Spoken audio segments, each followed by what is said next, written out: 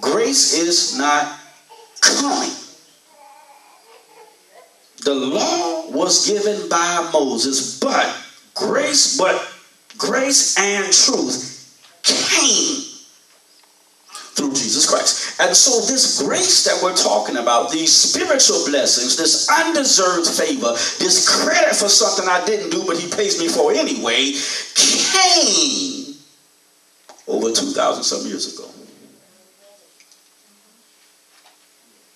He came full of grace and truth, is what John said in verse 1:14. He said when he came full of grace and truth. The law was given by Moses, but grace and truth came through Jesus Christ. 2,000 something years ago, grace came. He came to the earth full of grace and truth. And when he died, everything his Father commanded him to do, he said, it is finished. It's finished. That's what he said. And so after he said that and he died, he spilled out everything that was in him. Everything that was his became ours when he died. Emptied grace. What do you mean everything became his? Well, you know how it happens. When people pass, they can't take anything with them. You know that in the natural. When they are gone, they can't take anything with them. So everything that they have and own, when they leave, it has to get left to somebody. And if you have families that are well planning, they have a will. If they don't have a will, then you have people fighting over what they left. Yeah. Hello, I don't know if anybody is just, only I know crazy people, okay? But if they're planned, they have a will. Okay, so when Jesus went, when he passed, when he left the earth and everything he had, he left, but he left it in the will of God. And God said, who is ever in his will has inherited his stuff. Now, we know he came full of grace. And when he died, grace was emptied, and who is ever in his will has now received his grace. Are you following me? So we receive his grace because he passed. He had to go because that was the only way to transfer what he had to us. He came full of grace and truth. So let me back up and just try to make this a little bit more plainer. So he says, John 1:17 says, for through Moses came the law. Through Moses, for the law was given by Moses. And so we were following the law, right? Remember, we talk about this a lot, right? We were following the law, what to do, what not to do, what we can't do, what not to do. And we were following the law, but we couldn't keep the law, right? And since we could not keep the law, God said, I got to send them something different. And so he sent his son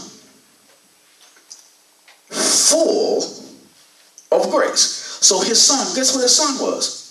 If his son is full of grace, what was God trying to get to me? God was trying to get grace to me, but his son was the package. You see what I'm saying? For God so loved the world, he gave his only begotten son, and whosoever believe in him shall not perish but have everlasting life. So God was trying to give me his son. What does his son get me? I got a son. What Where does God's son get me? Well, it wasn't the son. It was what the son possessed it. The son was the package. And in the package, he filled it full of grace. And so when the son came down here, he was packaged full of grace. And when he died, the package was open. And whoever received the package received not just the son, but what was in the son. The grace and truth now is yours, because before you had grace, you had to keep the law. I had to keep the law. I couldn't do this. I can't do that. Can't eat this. Can't do that. Gotta follow this. Gotta follow that. Trying to keep the law. I can't keep the law. Not making it well. God says, I see they can't keep the law, so I'm going to send them grace. Grace is his spiritual blessings, his undeserved favor that says, though you didn't keep it, still I'll give you this. And he had to send it. He put it in the package. Put it in the son. So his son came full. You could just see his son carrying all the grace, just full of grace and truth. And so he had to pass in order for everything in him to be transferred. So he was emptied, right? He came full of grace and truth. But when he passed, he emptied the basket. He emptied the bowl. He emptied the barrel. He emptied himself. And for those that will receive, have now received grace. The spiritual blessings, the undeserved favor, the credit for something that they didn't do. So I got credit for keeping the law, though I can't keep the law. Though I stumble, he says, I don't see that. I see you, my son. You have his grace. I see you as right now. I'm not perfect, God, but I see you as right. For those that receive. Okay, you follow me now? A little background, little just so we can understand. So into the text, this is what Timothy is saying in 2 Timothy 2, verse 1. He's talking, this is Paul writing to Timothy. He says, 2 Timothy 2:1, thou therefore, my son, be strong in the grace that is in Christ Jesus. Christ Jesus. He says, be strong in the grace that is in Christ Jesus. Now, what's going on here is Paul is in jail. He's old. And he's getting old now. He's about to pass. So, Timothy, he calls his son. He's the young man he brought up. He says, I remember you. I knew your grandmother, Eunice, and them. And you need to stir up the gift that's in you, because I know who your mama and grandmama are. So he raised him up, make him his minister. What's about to happen is he's about to pass the baton to him. Paul is about to pass away. And he's saying, Tim, you're about to be next. I'm old. I'm about to pass away. But you, my friend, are going to be next in charge, taking care of these churches, and I need you to be strong in the grace. Somebody say grace. Be strong in the grace. Now we define grace. Be strong in the undeserved favor. Be strong in the spiritual blessings. Be strong that you have not done or not deserved, but Christ has given you credit for. Be strong in that. That is in Christ Jesus. Why is he telling them this? He's telling them this because Timothy is about to experience or take on a lot of responsibility now. Paul is about to pass. Tim is about to have to be the leader of these churches. Tim's going to have to go to these churches that Paul had scattered out, had planted here and there. He's going to have to be the successor. And just like us, when a big responsibility comes up on us, Tim had some questions. Tim had some doubt. Tim was like, can I even stand up to the pressure?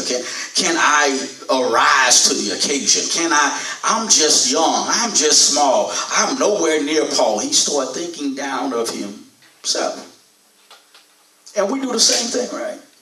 You know, we try to weigh out ourselves upon what ratings or statuses of other people. We try to rate ourselves. And so Tim is sitting here and he's thinking, he's like, well, you know, would I work enough, hard enough? Would I study enough? Could I learn enough? Could I pray enough? Could I witness enough? Could I preach enough? He's comparing himself to Paul. Right? Paul is about to go. You about to pass me this baton.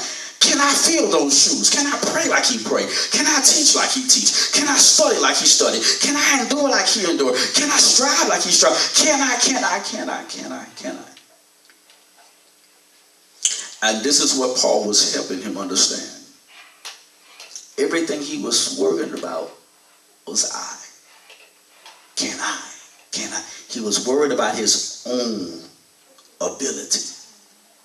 He was worried about his own works. And Paul was teaching him here that what you're worried about is your own ability. You're worried about your own works. What I need you to do is be strong in the grace. Don't be strong in yourself. Be strong in the grace. The grace. Be strong in the undeserved favor. Be strong in the spiritual blessings of God. Be strong in God doing stuff for you that you didn't even do, and he's giving you credit for. Be strong in those things that are in Christ Jesus. You know, when we look at people that are successful and we try to measure ourselves and we say, what is so different about them? What did they have that I don't have? How did they be what I didn't be? And the only real tactic is someone who pressed and was strong in believing and wasn't quitting. You look at them. I've been in places in my life where I look and say, man, I'm just as fast as him. You know what I'm saying? I'm just as strong as him. I play as well as him. Well, I don't get a scholarship. I'm faster. I'm looking at abilities. And the only difference that I found out is that people that believe in themselves go farther. He says here, Tim. I call him Tim because we cool like that. Tim. Quit looking at your own abilities. I need you to be strong in the grace, the undeserved favor. Understand that there is an undeserved favor and spiritual blessing emptied out that you need to take charge of, take authority of, move in. You hear what I'm saying? We can't just sit here and say, but God, I don't. But God, I'm not. But God, I don't have enough. But God, I didn't go to school long. But God, I didn't. You hear what I'm saying? In the grace. So Romans 11:6 talks about grace and work. It's a familiar verse because it breaks down how the two cannot coexist. The word says, and if by grace, then it is no more works. Otherwise, grace is no more grace. But if it be of your works, then it is no more grace. Otherwise, work is no more work. I'll read it again. And if by grace, then it is no more of works. Otherwise, grace is no more grace. And if it be of works, then it is no more grace. Otherwise, work is no more work. So if we have the grace of God, he says, this is Paul teaching here in Romans as well. When we have the grace, then it is no more of something I have to work for. Because if I have to work for it, then it is not grace. Right? We said grace was the undeserved, unworked for. So if I have this by grace, then I need not worry about my works. Because if I'm worried about my works, then it will not be grace. And if it be by works, then it is no more grace. Otherwise, my work is not work. So the two cannot mix together. You either are in grace or you're doing it by your works. But you cannot work for grace. You hear what I'm saying? And so Paul was trying to teach Timothy this because Timothy needs to now tune in, tap in, Be strong in the grace and not pay attention to the works, his ability.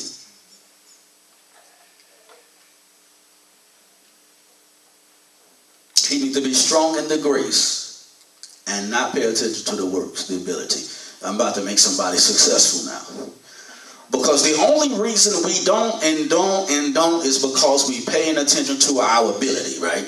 I can't because, I won't because, and so we're looking at ability, and if you are moving by ability, that's fine. But if you move by ability, you cancel grace. Because work and grace don't coexist. So it's either by work or it's by grace. You hear what I'm saying? Now, if you want to do it by work, that's fine. Because you can work and earn.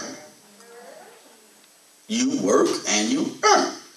But when it comes by grace, it's undeserved, though I didn't work for it. When it comes by grace, God gives more than what I've worked for. And so work is good. Work is fine. But I had to come to my places in life where I need the grace of God. God, I don't want to work as hard. God, I'm getting tired. I know I can get there if I keep doing this and doing that, but I'll keep receiving a check that matches my work. I like to see the grace of God, the benefits of God that don't match my level of work. You hear what I'm saying? So when the grace happens, people will be able to look at you and say, wait a minute, how did? Because what you've got don't add up to what you worked.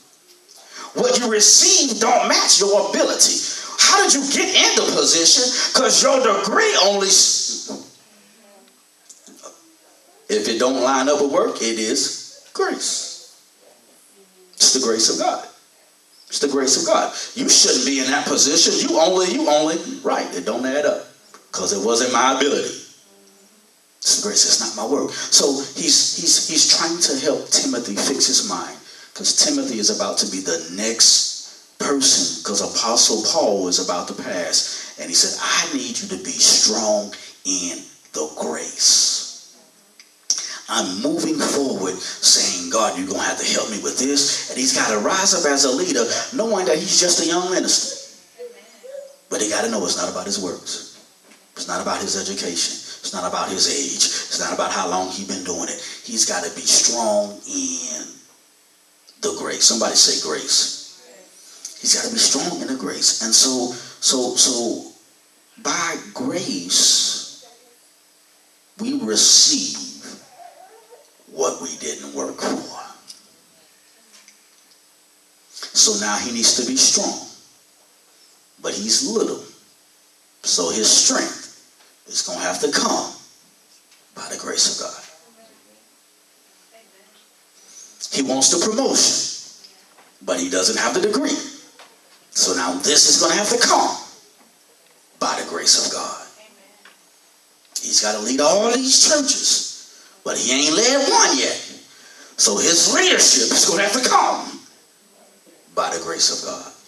And so when he begins to acknowledge that and recognize that, and now pour his attention into recognizing the grace of God, talking to God, knowing that if I'm going to do anything, God, is going to have to be by your... And so now in all his ways, he acknowledges him and he directs his path. In all his ways, he acknowledged him and he gives him the strength. He gives him the wisdom. He gives him the knowledge. God, I didn't go to school for it, but God's grace gives me the wisdom. I didn't do this, but God's grace brings it for me. I'm not strong enough, but God's grace makes me strong. Paul says, Tim, snap out of yourself. I need you to get out of your ability. And I need you to be strong in the grace of God. Now, I'm going to close with this because we understand that grace was just full in Christ Jesus. And the reason he tells him he needs to be strong in it, because we have this misconception that when we need something, we have this misconception that we got to go pray and ask God to do and bring. And and give like he's still giving. let me help you. We have this conception. That everything I need to go ask God for. I need to ask God to do. I need to go ask him, can I have? I need to go tell him to do something like he is still doing. And the problem with that is that he's already done. There is nothing left for God to give. What do you mean? I ask God to give me this every day. Yeah. Truth is, he already gave. For God so loved the world, he gave his only begotten son. He gave all he had way back then. So there is no more giving for him to do. It's already given. He gave his son full of grace and truth. He sent him down with everything. And when he died, he emptied out everything. And so now, when we ask him, it's not him making a new package and sending it to you. He already sent everything. Well, Pastor, then why do I need to pray and ask? He says, in all your ways, acknowledge me, and I'll direct your path. Seek ye first the kingdom of heaven and its righteousness, and all these things shall be added unto you. These things are already here. What Paul is telling Tim now is, I need you to be strong in the grace. I need you to stand up and walk in what's already there. You're looking at your ability. You're looking at this. The grace of God is already tilted, poured out. It's already emptied. We just don't walk in it.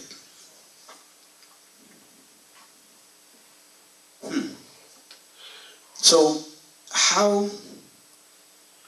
what do you mean? I'm so used to asking God for stuff. You ask God for wisdom and knowledge on how to learn, gain, and get something that you don't know where it is, but he already gave it to you. Well, how? It's in his son. Right? He is in heaven. We are on earth. To get something to us, he had to put it in a package. The package was his son.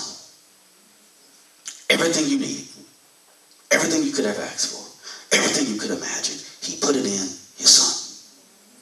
And said, son, send this down to them. His son was merely the package. And if we receive his son, we receive everything already given. If you have received Christ already, you have access to everything. The grace of God on your life, the undeserved favor, the spiritual blessings, these things are on your life already. Tim, be strong in it now. Walk in it now, Tim. It's there. You just keep looking at your own ability. That's it. You holding yourself out, saying, but I can't because He says, I gave you my son. But Lord, I need you to give me more strength. I gave you my son. But God, I need prosperity and I need the job. I gave you my son. I gave you everything I had. That was all I had. I took everything in heaven, put it in my son, shipped them to you. I gave you everything. There's nothing else for me to send you. You want me to send you to sink? I gave you everything. And we said, but God, I sent it to you. That's why anything we need, we call on the name of Jesus. Because everything we need is in the name of Jesus. Everything we need, he put in Jesus, sent Jesus to us. If we receive Jesus, we now have access to everything we need. And so he's talking to Tim because Tim is doubting himself. I'm too young. I'm too weak. I haven't been a minister long enough. Can I even preach like him? Can I pray like him? How are people going to look up to me? How can I save people? How can I will never be like Paul, never be like Paul, never be like Paul. Come out of your works. Come out of yourself. I need you to be strong in the grace that is in Christ Jesus. He sent his son, and his son is the package for everything we need. But we got to learn how to walk in it. The problem is we have it. We say, we're Christians. What does that mean? We haven't been walking with Christ, saying I'm a Christian, don't have no idea what that means to you. You're a Christian. You have everything you need. Like one of I'm going to close with this. One of my African pastors came here from Africa, and he said, this package, this is Jesus. This is Jesus. And God came and gave this to us. And we said, ooh, thank you, Lord. I'm a Christian now. I'm a Christian now. This means I'm a Christian. And so in life, we going around life and we see other people and what other people are doing. And we say, God, I want a camera. And God says, it's in there. And you, oh, thank you, God. My prayers have been answered. All along, you always had the camera. God, I need you today.